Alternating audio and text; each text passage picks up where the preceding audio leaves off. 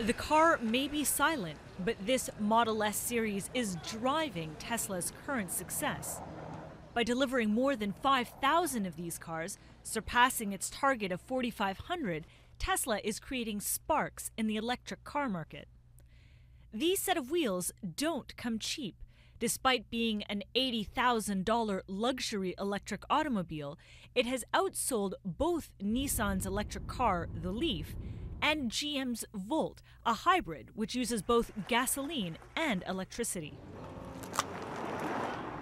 But in this largest car market in the world, interest in these kinds of automobiles are stuck in neutral. Just 0.5% of all cars sold in the US this year were either electric or hybrid.